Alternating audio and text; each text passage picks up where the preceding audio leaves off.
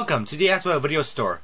Today we are going to review Manos, The Hands of Fate from 1966, directed by Harold P. Warren for its 55th anniversary. The story is about a family who gets lost while driving, I'm presuming around the Texas area because this film was filmed in El Paso. So they stop by a house to stay there, but they realize they are within a cult that worships some god or some higher up there named Manos. Now the family must find a way to escape. This is the worst horror movie that I ever seen, but it's also the most funniest bad movie that I ever seen. This movie really made me laugh throughout the entire film itself. And I celebrated any time when the master raises his arms. You can't see it when I'm doing it in this angle and all that. And you see the spread of the costume. It was like the best part of the film. I just celebrated like, oh my gosh, he's doing it. In any case, the story does have an interesting concept to it. But the only problem is that the way how the film, executes it and presents it to in the movie itself is really bad. The acting and cinematography is decent. There is no creativity in the camera angles, aside from, having the main subjects in the film actually be in frame. They're not like, out of frame, like, oh, this character's talking, but he's slightly cut off and we can't really see him and all that. There's also a few shots that are, for some reason, out of focus. I think the most notable ones you could see is at the near end of the film, where you can actually see, like, where it's out of focus. But, when they were making it, the director was like, don't worry, we'll fix it in the lab. And then, I think they didn't figure out how to actually fix it.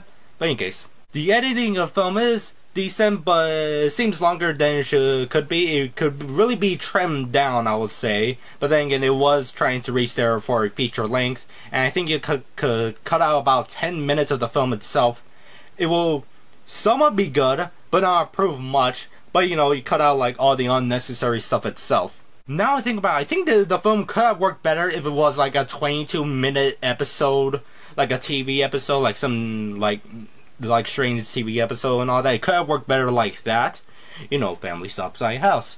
A weird guy named Torgo goes, oh, you can't stay here, but I will just let you stay here then. And then they discover there's a cult. Then the last 10 minutes of the film, or last 5 minutes, they try to figure out a way to get out, and that's how you end it. There, 22 minutes, done. Nope, extend that to an hour, and there we go. The costume design is interesting, mainly with the cult itself, the many wives of the master, which all dressed the same, and for some reason, and also the master himself, which is my favorite costume, including Torgo, which is, I believe, from the audio commentary, was Tom Newman. Tom Newman played the master in the film and all that. He also provided his daughter and dog for the film, and that's why his daughter plays the character Debbie and the dog plays, the master's evil Doberman.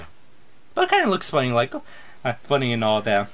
In case, but according to him, it was actually his clothes that he actually gave in order for Torgo's costume, which according to him in the commentary, he never got any of those props or clothes that he actually gave to the production back. A good thing about the film I would mention is the music itself, because I really enjoy listening to it.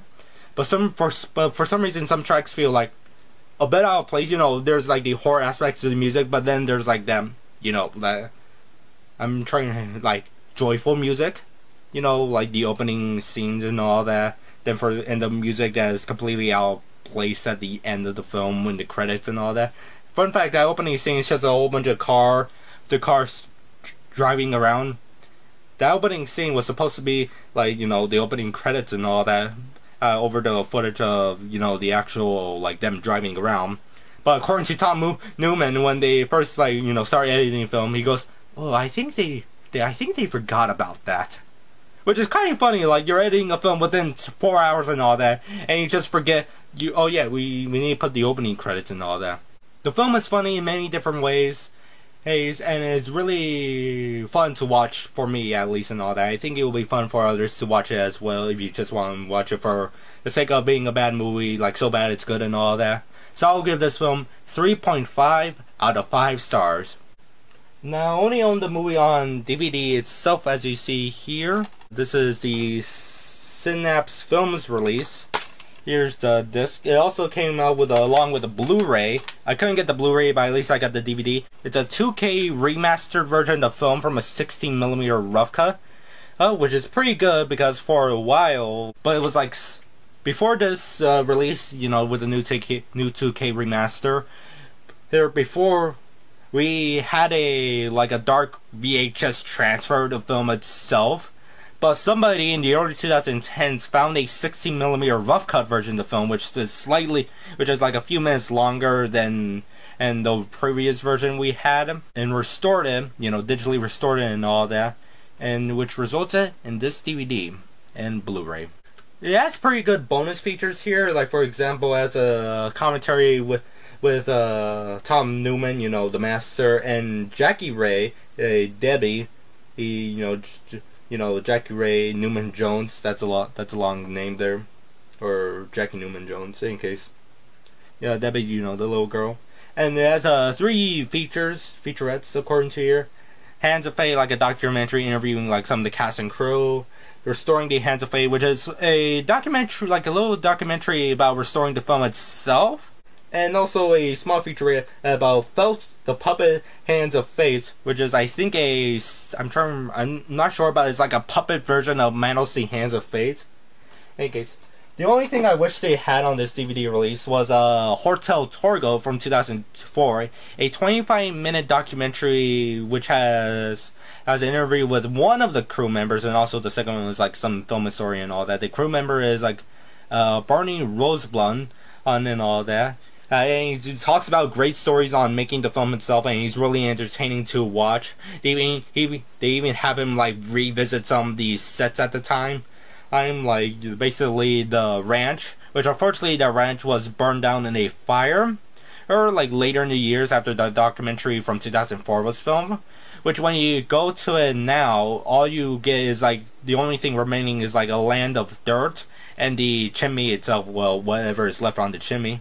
And they also visit like the pillars and the concrete. I'm trying to figure out the material, like the concrete like table.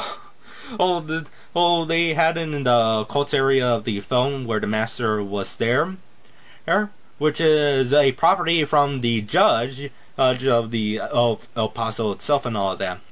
But I do see why they didn't feature it, mainly because I think the thing I noticed is that most of the information from there is also featured on this, like through the auto commentary and also through the documentary, but totally different perspective and all that. I wish they had it, but overall the bonus features on this one, it really makes up to it. Also, I heard that the documentary is a bit outdated. And I could name one part of the documentary that is outdated, which is the part where they mention where some of the crew members had passed away or nobody knows where they went. Which later on they did talk about it, you know, through this and all that. Anyways, there is a sequel and a prequel. Manos returns, and I forgot the prequel, but the prequel's title, but it's like involving Torgo itself. You know, Torgo with the character, which is the best character of the film, but I consider like the Master to be the better one because of the way he is just opening his arms with that amazing costume that he has. I want to wear that in Halloween. I wish I could have wore that during this Halloween, but I dressed up as Deku from My Hero Academia.